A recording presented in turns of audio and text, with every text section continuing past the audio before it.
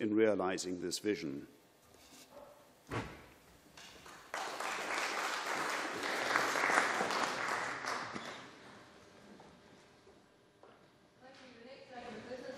Next item of business is consideration of Business Motion 11315 in the name of Joe Fitzpatrick on behalf of the Parliamentary Bureau, setting out a revision to today's business programme. Any member who wishes to speak against the motion should press the request speak button now. And I call on Joe Fitzpatrick to move motion number 11315. Moved. No member is asked to speak against the motion, therefore I now put the question to the Chamber. The question is that motion number 11315 in the name of Joe Fitzpatrick be agreed to. Are we all agreed? Yes. The motion is therefore agreed to. We now move to topical questions. Question number 1, Mike MacKenzie. To ask the Scottish Government what plans it has in place to help deal with the current weather conditions. Minister Keith Brown. Conditions are generally improving and the Met Office amber and yellow warnings that have been in place have now expired as the weather front moves south. Yesterday I saw for myself the work carried out to open the A82 and I attended the Traffic Scotland Control Centre at South Queensferry this morning to monitor the situation across the road network and to ensure that the necessary actions were in place to reopen the roads where it was safe to do so. Both myself and Paul Wheelhouse have participated in regular SCORE meetings to coordinate the response, and the Scottish Government and its partners continue to monitor the situation closely, and the partnership approach to ongoing incidents continues. Nearly 230 millimetres or 9 inches of rain has fallen in the North West Highlands since Friday. The A83 remains closed currently and is estimated that around 1,800 tonnes of material has come away from the hillside above the rest and be thankful. The old military road diversion route is being set up for use in tandem with a clear-up operation to allow people to continue to travel through Argyll and Bute, and we are confident that the OMR, Old Military Road, will be open in time for the evening peak. I am aware that some other flooding issues on roads across the country and rail travel have also been affected, and we continue to work closely with stakeholders to provide the latest information on what's happening. And I would urge the travelling public in the areas concerned to use the Traffic Scotland website and Twitter feed for updates. And Presiding Officer, our Ready for Winter campaign highlights how the public can be prepared for weather events, and we encourage everyone to be as prepared as they can be aware of where to get help, and also to look out for those nearby who may not be as able to cope with some of the extreme weather which we expect. Mike MacKenzie. I thank the Minister for that answer, and I'm well aware that he's not responsible for the weather. But I wonder if he could perhaps elaborate just a bit further in explaining what the Scottish Government are doing to deal with the landslides affecting the A83 at the Rest and Be Thankful area, particularly the Resilience Road. Minister. Yes, Presiding Officer, the situation at the A83 at the Rest, and be thankful we have a landslip on the Rest itself, which is being dealt with. Much of it was caught in the netting which has been put there, and that is going to be cleared. But we also had 2 landslips at either end of the Rest, and be thankful. So the Old Military Road really only operates as a diversion route for the Rest itself. We have landslips at both Ardgarton and at Glenkinglas, both relatively small, about 20 tonnes, and those are being removed. And once those areas of debris have been removed, we expect that to happen very shortly. Then, of course, we can open the Old Military Road, pending the full clearance on the Rest itself. Mike MacKenzie. I'm grateful for that answer, and I wonder if the Minister could explain how he is ensuring that drivers are prepared for these kind of emergencies. Minister. Well, I've mentioned already the Getting Ready for Winter campaign that we launch. We launch it every year. We launched it last week. And also we're putting out information through Traffic Scotland. Plus we have a substantial list of individuals and organisations in Argyll and Bute that we contact whenever there's an issue at the Rest and Be Thankful. So we've done that as well. They are also putting out information about this. And as I said, as soon as we're able to open the Old Military Road, which we expect to happen in the next hour or so, but certainly before the evening peak, then that information will go out to drivers as well. But the usual information obtained, get as much information as you can about the route you intend to take, give yourself as much time as possible and take some measures, for example, in your own car in terms of a blanket, a mobile phone, the things which you've said every winter before now. David Stewart. Presiding Officer, is the Minister aware of the reports in the Press and Journal this morning stating that tree felling operations in a steep bank above the 82, 1 mile north of Corran, contributed to one of the landslides? Will the Minister speak to the Forestry Commission Scotland to review the effects of tree felling, particularly near the A82 road network? Minister. Yes, I spoke to the Forestry Commission yesterday when I actually visited the site where the incident had taken place. And of course the work that's been undertaken by the Forestry Commission there is specifically designed to lessen the risk to the road. But what we have seen is a huge amount of rainfall which has taken some tree cuttings, not piled and already complete, but tree cuttings from a substantial distance away and brought them down. So a great deal of work is going on with the Forestry Commission to minimise that risk. But the idea was that the trees which are there, going back to the 1930s, which perhaps haven't been managed as well as they have been in the past, have to be taken away to reduce the risk to the road, and that has been undertaken by the Forestry Commission. I've spoken to them yesterday. My colleague Paul Wheelhouse was on both the calls, and this matter is in hand. Dave Thompson. Yeah, I thank the Minister of Transport Scotland and Bear Scotland for their efforts in keeping our roads open. In particular, I would like to ask the Minister, however, just where we are with future improvements for the A82. There was the route improvement plan, the route action plan, and I just wonder, how quickly we might be moving on with that and how that might help in situations like this. Minister. Well, we are making substantial progress. We're committed to improving the 82, and that's, I think, demonstrated by the Crean-Larrick bypass, which will shortly be complete. The works at Pulpit Rock, which are extremely difficult works to progress, but that is being scheduled for completion very soon. And in addition to that, the work on the A82 Tarbert to Inverarnham scheme is progressing well. I visited that last week, with ground investigations currently taking place, which will help inform the ongoing work to design a preferred route by next summer. Question 2, Jim Hume.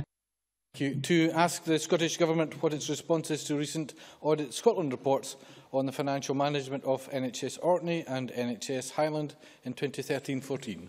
Cabinet Secretary Alex Neil. Presiding Officer, the Scottish Government takes the publication of Section 22 reports from the Auditor-General for Scotland seriously and continues to work directly with NHS Highland and NHS Orkney on the progress both boards are making towards addressing the issues raised. At no point has patient safety been compromised. All NHS health boards, including NHS Highland and NHS Orkney, met all of their financial targets for 2013-14, including breaking even on both the revenue and capital budgets for the 6th consecutive year.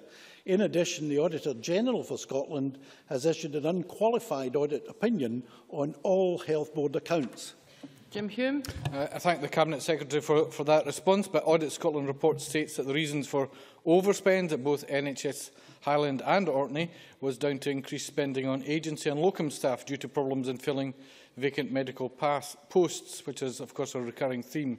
There's been an increase of 73% in long-term nursing and midwifery vacancies, 103% in long-term consultant vacancies just in the last 2 years.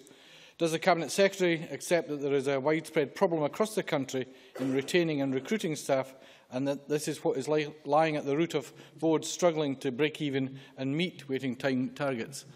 Cabinet Secretary. Presiding Officer, while I would agree that there has been an increase in the number of vacancies, a large part of that is because of the increase in the establishment figure for both doctors and for nurses. In terms of the challenges of recruitment, particularly in remote, rural and island communities, I've many times mentioned that challenge in this House. And what I've done is implement a whole series of initiatives, including recruiting junior doctors from overseas, including giving £1.5 million to Highland Board to lead for Scotland on various initiatives in terms of rural medicine, particularly aimed at recruiting new people. As the member will also know, in areas like Ardnamurchan, for example, which is part of the Highland Board area, there is a particular problem in recruiting GPs. And the issue is not actually money, because the money is available for these vacancies.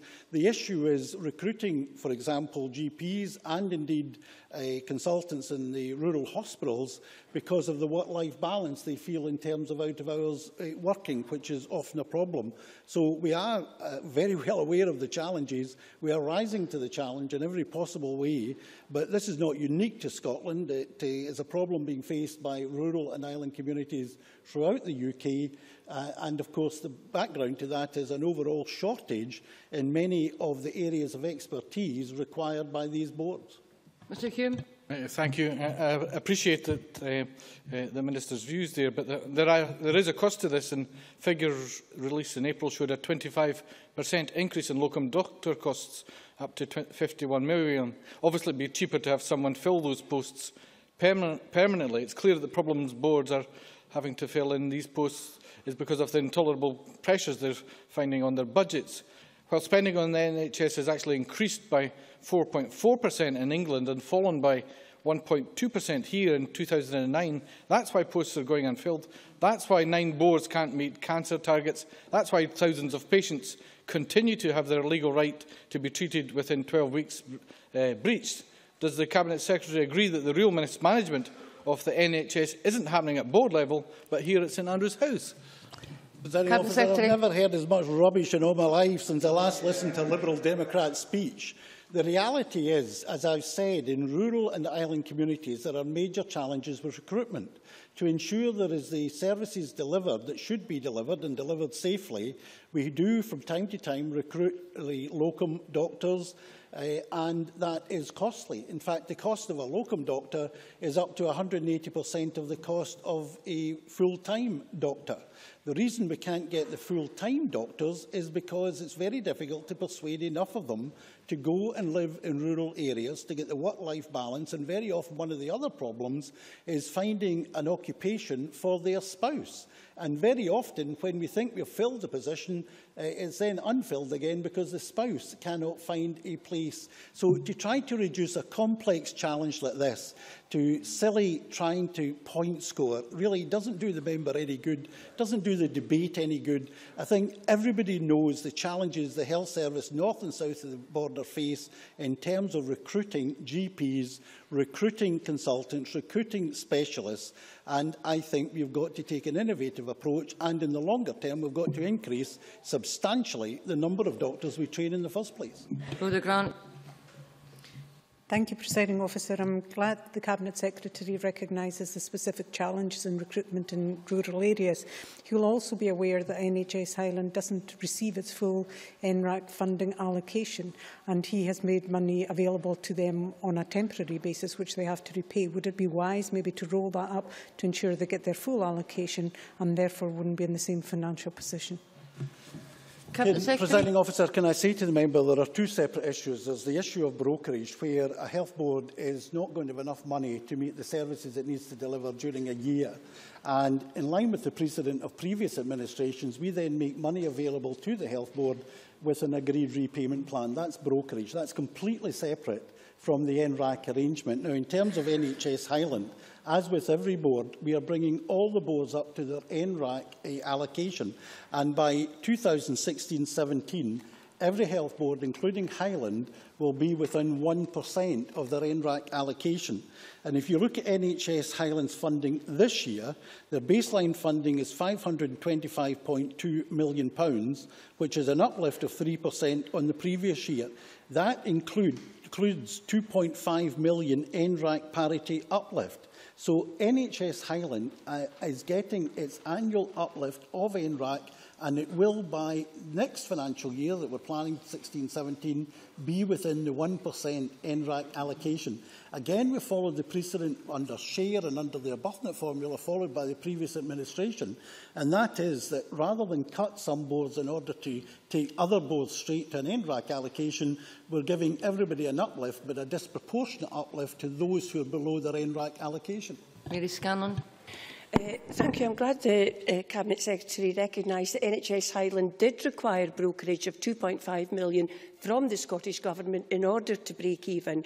But can I just say, given that NHS Highland only met 2 of the 9 targets set out on page 23, including the urgent referral to cancer treatment, and given that it has to meet another £12.3 million of cuts in order to break even next year, including 10 million cuts at Raigmore, how concerned is the Cabinet Secretary for Health that patients in NHS Highland are less favourably treated than the rest of Scotland?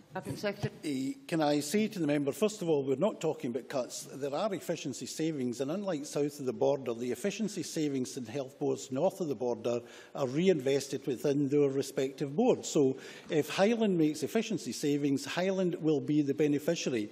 I do accept the particular challenges in the Highland board area, and I do accept, particularly in oncology, both not just in Highland but in the whole of the north of Scotland, there is a particular challenge because of the shortage of particular types of oncology consultants such as colorectal consultants. There is a dire shortage of colorectal cancer consultants in the north of Scotland, indeed across the UK, but particularly in the north of Scotland, and that's why some of these targets have not been met when they should have been met.